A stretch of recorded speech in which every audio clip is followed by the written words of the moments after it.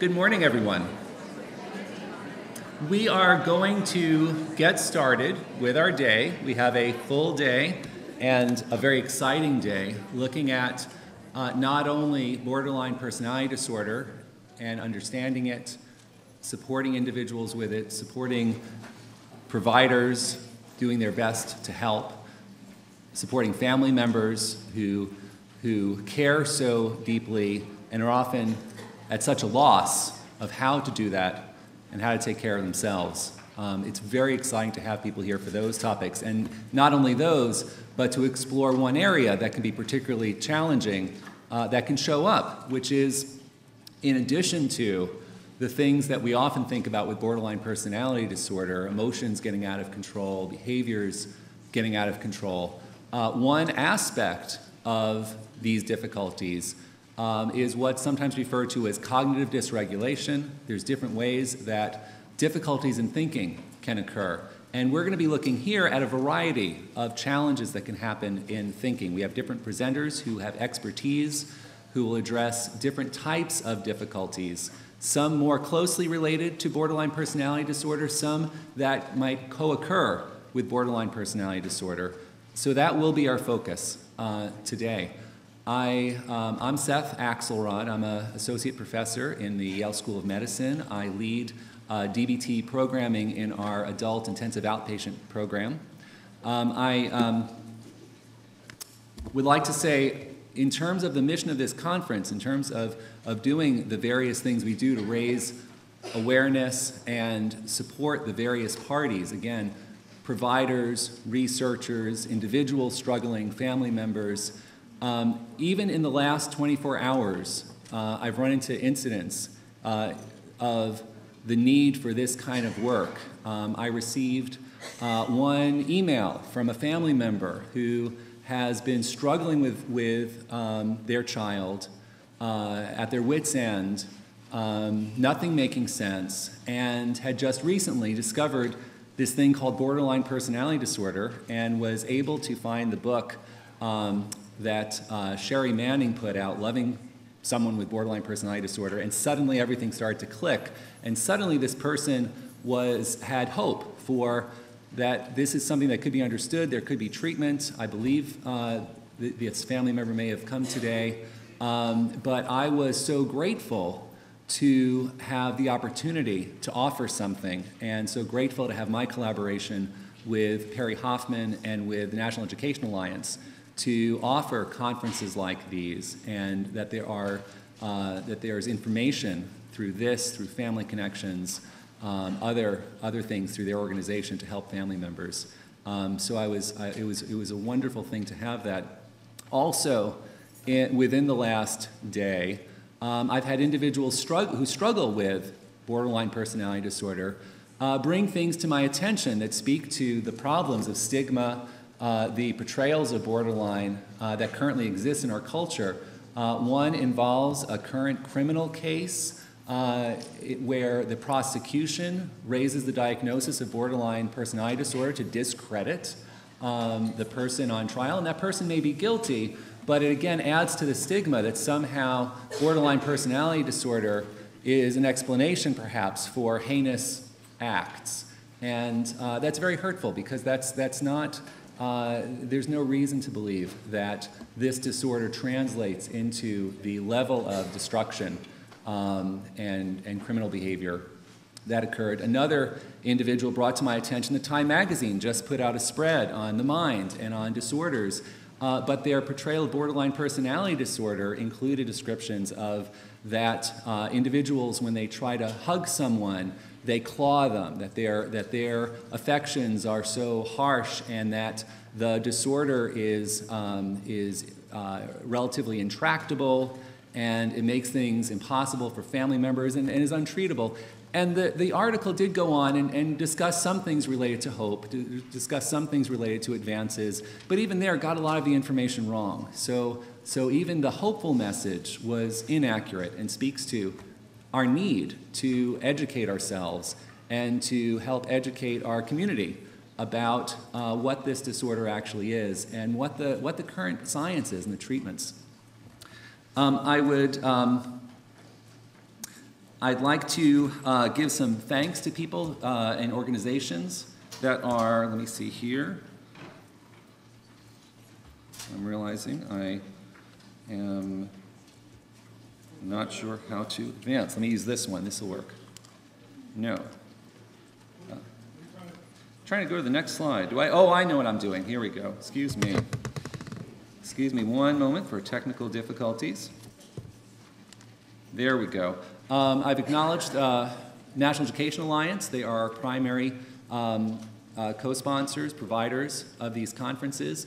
We'll be hearing in a moment welcoming remarks from the President of National Education Alliance, Perry Hoffman. I also want to acknowledge Yale New Haven Psychiatric Hospital for supporting this conference, Yale Stress Center, and Yale School of Medicine.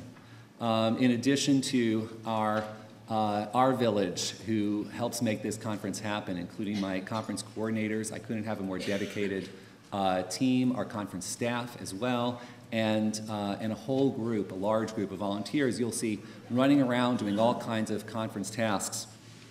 I'd like to share a few businessy things before we go into our further welcomes and our first talk. One question that often comes up are referrals. You'll be hearing about the possibilities of treatments, and people often come here looking for referrals. I'm going to encourage you to visit our exhibitors. We have several specialty programs who have representatives who focus on really helping individuals with borderline. Included among them, our exhibitors, we have a table with services from Yale New Haven Hospital. They are also aware of other services in this geographic area. So if people are looking for referrals, I encourage you to go to that table in particular to learn about local resources. I'd like to mention that we have a mixed audience, that we deliberately include clinicians, mental health training, those who are in training to become professionals or are developing their skills, individuals who have struggled with mental health issues, and particularly problems of borderline personality disorder related, and family members of those supporting. So I'm grateful to have all this representation, but also want to acknowledge that there may be different needs that are here. And I want to encourage people who are, if people find themselves personally affected by things that you hear, that it's important to take care of yourself. It's important to, if you need to take breaks from a talk, if you need to reach out to your supports or use your skills. I encourage you to be aware. Things can be sensitive here, and I encourage our speakers, we will all do our best to speak sensitively about the issues we discuss. For family members, you'll be hearing from a family member who has gone through something that may be similar to what you've gone through. I encourage you to check out the resources through the National Education Alliance that may also be helpful in addition to this conference. For professionals, most of you in this crowd are professionals. Many of you will get continuing education credits for being here. The expectation is that everyone sign in when you came into the conference. If you want credit and you haven't signed in, on the next break, please go back and they'll, sign in. But also make sure to sign out. I believe that we are going to be delivering the continuing education credits for nurses at the end of the conference. I believe that's correct. So you need to be here until the very end of the conference to sign out and get your credit. We have a little more flexibility with social work. If you sign in and sign out, I believe we can give you credit for the amount of the conference you're here. Of course, we hope you're here for the entire day, but we know there's some people who cannot.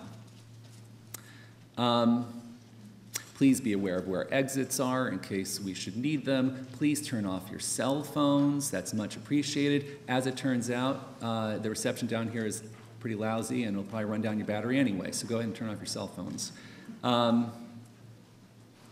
Disclosures, we've asked all our presenters to disclose any conflicts of interest. There aren't any conflicts of interest. I listed one potential one, which is that I contract with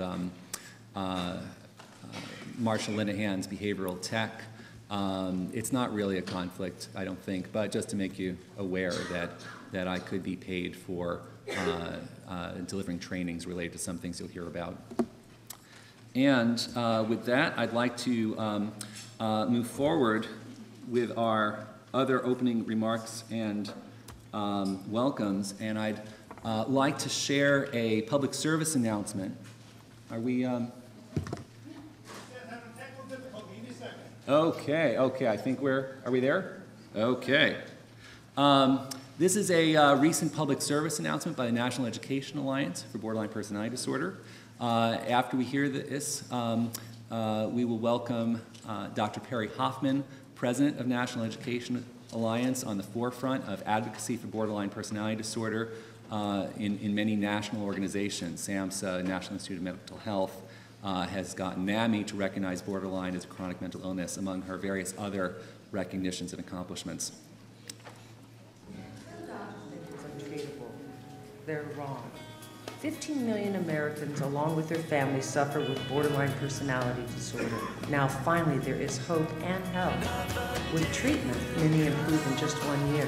With education, families face a brighter future. If you or a loved one is impacted, we're here for you. Contact the National Education Alliance for Borderline Personality Disorder at NEA-BPD.com. It will change your life.